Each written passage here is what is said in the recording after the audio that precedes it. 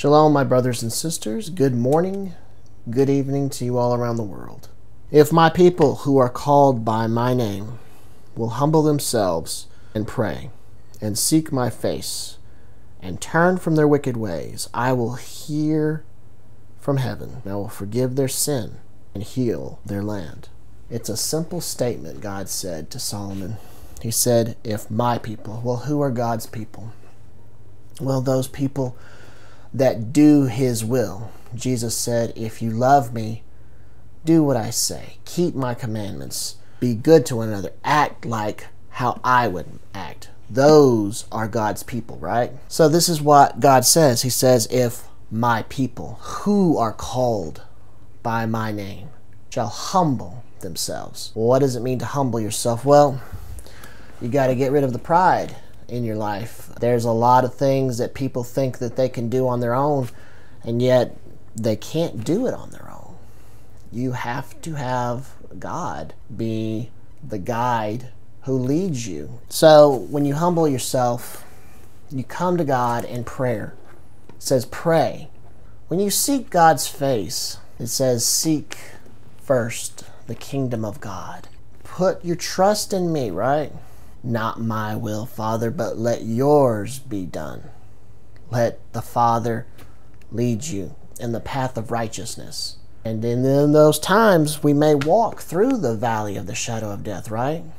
But he says, fear no evil. I am with you, because my rod and staff comfort you. What is God's rod and staff? Well, the rod represents authority, right? We've talked about this before.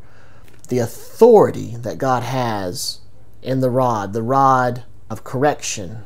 Foolishness is bound in the heart of a child, but the rod of correction, God's moral compass, shall drive away foolishness far from the child. And when you grow up, you put away those childish things. Turning from your wicked ways. Well, what does that mean? That's repent.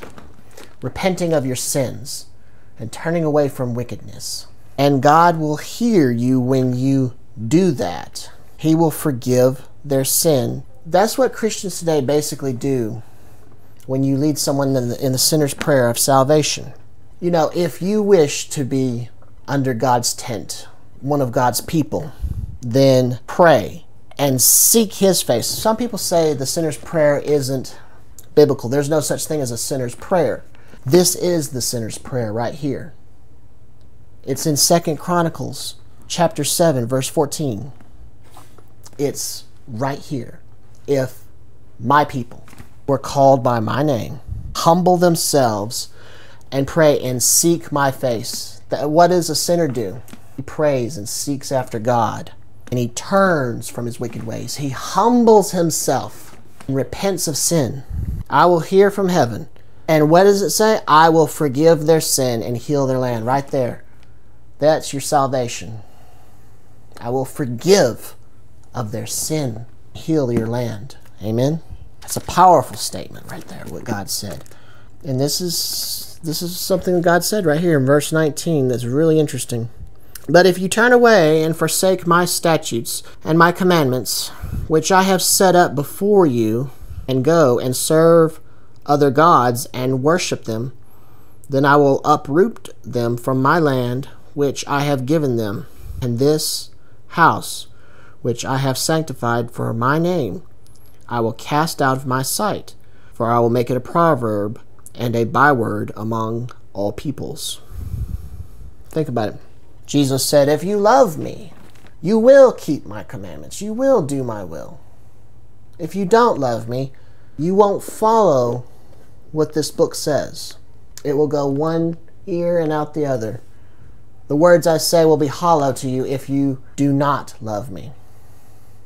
So if we as believers love Christ, we've got to keep in mind what he says. His will, his word is priority. Not my will, Father. Let yours be done, right? And that's something we need to keep in our mind.